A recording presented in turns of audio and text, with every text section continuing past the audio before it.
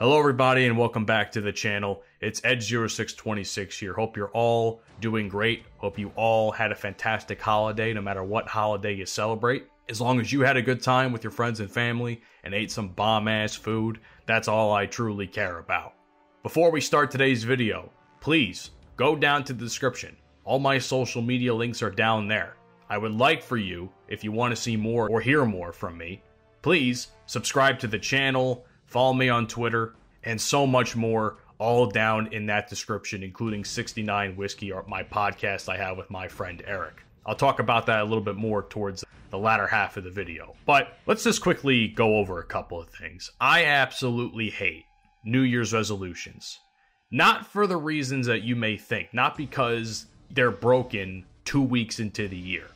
I hate New Year's resolutions in the sense where people believe that because they make these resolutions, they're going to be a completely different person than what they were last year. And let's be honest, I know a lot of pieces of shit, and I've seen a lot of pieces of shit in the world. The fact that I see these people continuously make New Year's resolutions saying that they're going to be better kind of makes me sick to my stomach. I'm going to be 100% honest with you. I love this meme I have with Goodfellas. And Joe Pesci is it's in that famous restaurant scene in the beginning of the movie where it's like, funny how am I funny? There's a meme I have on my phone, I think I might include it somewhere in the course of this video, where it's, new year, new me, you're still going to be the same motherfucker you were last year, or something like that. I don't know if the years are going to line up, because it is 2022 and not like the mid-2010s, but either way, it's still relevant. Because at the end of the day, no, you're not going to be a completely different person. You're still going to be the same piece of garbage. That's all I have to say about that. And I shouldn't pass judgment on the other people, but honestly, I've become so cynical over the course of the last couple of years that it's kind of hard for me to do so. Maybe that's a New Year's resolution in myself, to not be such a judgmental prick all the time. But with what I see online and what I see on YouTube videos and watching these videos of people do really stupid shit, it's really kind of hard for me to do that. Nonetheless, I'm going to pretty much negate everything I just said and have my own New Year's resolutions, things that I actually hope I can achieve this year, and things I'm definitely going to try and work towards. Because the way I see it is that you're never going to truly change yourself. But what you can do is improve on the building blocks and the foundation that's already there. That's how I see this year's New Year's resolutions. Because let's be honest, everybody's been pretty much beaten to shit over the course of the last couple of years with everything going on with COVID, the government, all this other stuff. Let's try and improve on the building blocks that are already there, rather than tear down the foundation and try and start anew. That doesn't make any sense to me. So without further ado, I've broken up my New Year's resolutions into 3 separate parts, discussing numerous different topics. So let's start with the personal ones, as I typically like to do. My first New Year's resolution is less timidness. Now, I'm not sure if I've ever really shown this on the channel. I do believe that when you listen to 69 Whiskey, I do come off a little bit more timid than I typically would like to admit. One of my New Year's resolutions is being less timid and less reserved, for lack of better terms, because I feel as though that sort of attitude that I have, which has been instilled in me, probably, self-induced onto me, because I just had a really rough time socially, and that's where I kind of became a little bit more timid and a little bit more, I guess, for lack of better terms, weak, as much as I hate to admit that. And I think it's gotten in the way of a lot of my goals. And I hope this year I can start taking steps to change that sort of shit, because to be honest with you, the fact that I'm even uttering those fucking words kind of makes me sick to my stomach. So that's step 1 for me, is to change the timidness, the reservedness, be a little bit more open, be a little bit more cutthroat, if that makes any sense to you. Number 2, I want to be less hard on myself. I am my own biggest critic, and it kind of ties into the previous point I just made with the timidness, but I'm a very hard person on myself, and I've had discussions with a couple of people, and they tell me, why are you so hard on yourself? You're so talented in so many different things that why can't you just get it through your thick fucking skull that you are good at these things and you just have to improve on them and build on them more than what you already have now. And it's not just even professionally. Personally, too, I'm very hard on myself. And I think that's why certain aspects of, you know, maybe not having a relationship for a long period of time like I have has kind of gotten the best of me to an extent. And I can try and change it the best I can, but at the same time, you know, it's going to be tough. There's a lot of work on myself that I have to do to get to that point that I want to be. And it may not necessarily be achieved in one calendar year, but at least if the building blocks are put onto the foundation, maybe, just maybe, there's hope for me yet in that regard. Number 3, achieve steady employment in broadcasting. For those of you that don't know, I have made what some may consider to be a very stupid decision to go back to school. But not just any school. Not like a master's degree, not like a doctorate or anything of that nature, but a broadcasting school where they're going to train me in things that I haven't necessarily been a part of in quite a long time. Keep in mind, I used to work at a radio station, a pretty prominent one in the state of New Jersey. And because of COVID, I lost that job. And while I was still doing podcasting, I still kind of knew what was going on in the industry from time to time by listening to various radio stations. But at the same time, there's nothing like being in a studio and knowing software and knowing equipment and things of that nature. And I haven't been in that professional setting in so long that I feel as though it's also hindered my growth professionally. And that's why I'm deciding to go to this school and pay, you know, almost $15,000, because I believe that this school is what's going to help kickstart me to finding better employment in doing things that I want to do and achieve something that a lot of people that I met doing YouTube thought I could achieve a long time ago. So I don't want to let them down, obviously. And last but certainly not least, as far as personal achievements or resolutions go, Operation Jacked and Juicy. Now, Operation Jacked and Juicy never truly ended because I'm still nowhere near where I want to be. This past year was very tough in trying to make improvements in terms of weight loss and aesthetics in the gym. This year, the excuses go out the window, and it's time to finally put my fucking foot down, because I look at myself in the mirror and I absolutely hate what I see. And when you hate what you see every day for 365 days of the year, you have to make a change. And for some people, that isn't enough for them, but for me, it is, because I hate the way I look. I knew what I used to look like, or what I was getting to look like back in 2019, and I want that back. So that's my goal, is to get that back. Now let's move on to the YouTube New Year's resolutions. First up, work with more creators. I know I say this every year and it seems to never really pan out, but I keep being hopeful that maybe someone out there with a relatively similar following to me reaches out, or I reach out to them and say, hey, I like your content. I'd like to work with you. I would like to help grow our channels.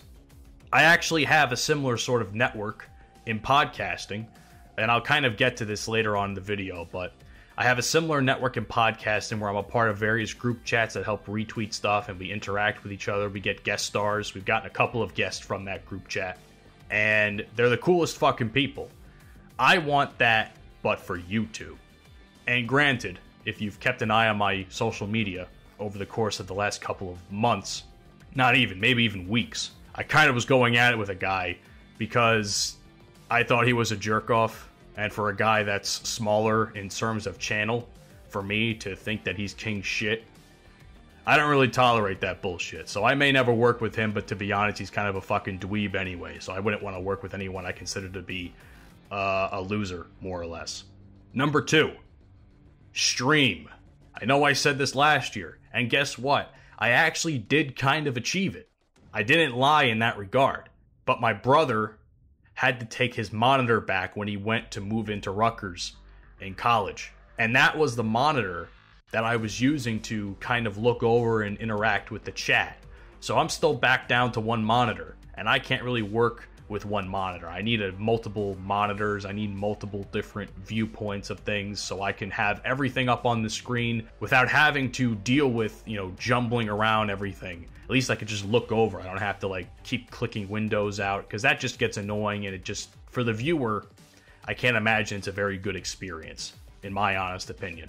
So my goal is to hopefully get back into streaming. I need to get another monitor, one that maybe even could be better for gaming, and I can use the one I have now as a way of looking at the chat or monitoring a couple other things on a different screen.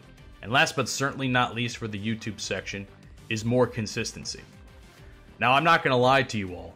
I'm actually quite disappointed in how I treated the channel throughout the course of the year. I started out on such a high note, and because work duties and just my overall mental well-being and not being burnt out got in the way, I decided that the YouTube channel had to take a back seat for a little while. And I didn't upload for a couple weeks at a time. I still haven't been able to upload for a couple weeks at a time. But that's part of the reason to the fact that I want to create better content for you guys by making videos a different way than what I'm typically used to making them. I don't want to do the easy way anymore. In some regards, the easy way may be useful down the line for other things, but as far as making commentaries go, the easy way no longer works for me. I said last year that I wanted to improve, my quality of videos. I wanted to improve my quality of making commentaries, and I think I'm doing that now, finally, that I've implemented this sort of editing regimen. But I think with that, sacrifices have to be made, and I don't think I can ever get back to the consistency I had, and I was having for roughly 2.5 years, I think. It was a long time I went on the streak I was going on. It was a long time. So if I can at least get back to some sort of consistency, whether it's making a video a week, making a video or two a week, it all depends on the types of games that are out there too. Because keep in mind, gaming is in the fucking shitter. At least AAA gaming is. So it's hard for me to play games that I enjoy and make content off of, because Call of Duty sucks. Battlefield 2042 sucks, and I'll make a video about that in the next week or so. And last but certainly not least, WWE 2K, a staple on this channel, isn't going to be out until next year, or this coming year in this case, 2022. And I don't know when the fuck that's going to happen at this point, because I'm not even sure if they're going to have a game with all the fucking releases they've had, WWE, this year. And who knows when the fuck the AEW game's going to come out. It all depends on what's coming out for me, in addition to editing and finding topics to talk about. But that's just me. So the third and final segment regards to 69 Whiskey, my podcast. If you haven't checked it out yet, I think you're missing out on some pretty quality content. So if you want to check that out and support us, by all means, it's in the description below. But as far as the podcast goes, my first order of business in terms of New Year's resolutions is going to be growing the show. Now, let's put this into perspective. 69 Whiskey released its first episode in October of 2020. That's roughly 14 months from where we're at right now. And to think that in just those 14 months, your boy, almost single-handedly, no disrespect to Eric, but I'm the one that runs the social media, was able to help garner over 3,000 podcast downloads for our show in about 53 to 54 episodes, depending on what we're going to do for this week's episode that we have. For me, that's an accomplishment. Now, it could always be better, but no show is going to be Joe Rogan overnight. So my goal this year is to work the niche a little bit more, is to interact with more podcasts, get on more, and this is kind of goes into a couple of different points. Interact with more podcasts, kind of build with their audience to see if they're interested in our show, do things like that, do better social media production. But at the same time, I'm just one man. I am one man that does all of this shit. I would like some help. So who knows if anyone that works with our show is willing to help me. Because I can't do everything alone. I was able to do it for 14 months, but it's starting to get to a point where it's becoming a little bit more difficult for me. And I kind of already talked about this already, but my next point is also like working with other podcasts more frequently. In those 14 months, we worked with a plethora of great people, great podcasts host, you know, Jody, Local Neighborhood Baby, my boys at the Porn Stash podcast, you know, and so many others I can't even name off the top of my head. But I want more. There are so many other people that I've met in these group chats that the podcast is a part of that it's so hard to like pick out who you think is going to be the best option. Because we kind of cover a couple of different topics regarding drinking, sex, BDSM, entertainment, things of that nature. But I really want to start to work with more people because I think that's going to be not only better for the show, but I want to make more friendships in podcasting. So I'm kind of thinking about this from both kind of a selfish and selfless aspect as well. Because not only do I want to help grow their show and talk to them and get to know them and be friends with them, you know, I want to work with them in a sense where I think their audiences could be our audience as well. And that's just how I kind of see it. And last but certainly not least, in terms of podcast goals and New Year's resolutions I have for that, is sponsorships. Luckily for us, we had a couple of small-scale sponsorships throughout the course of this year. And while they were great and I loved writing the spots for them, I wanted more. I still want more, and I want more going into 2022.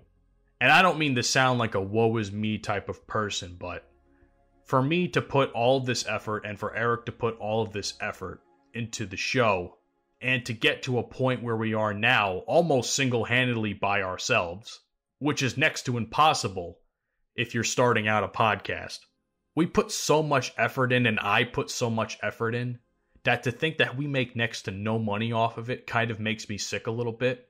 Because there's so much effort and there's so much stuff that we do, from promotion to editing. I mean, editing alone takes me almost a whole day.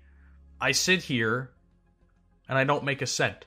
So my goal is to not only grow the show, but I want to grow the show to a point where sponsors are going to start coming to us and say, hey, we would like to advertise some stuff on your show. And we would tell them, well, what's your price? Not that we're looking to be bought. I don't want to make it sound like that. But doing a fucking podcast is a lot of work. And everyone always has the intention to make a little bit of money off it on top of what they do already. So we'll have to see what lies for us in that regard. There's still a whole lot of other resolutions I want to make, but this video is kind of going a little bit long for my taste. So, ladies and gentlemen, Happy New Year. I hope all your hopes and dreams are accomplished in 2022. For the love of God, don't be a fucking prick. My name is Edge0626.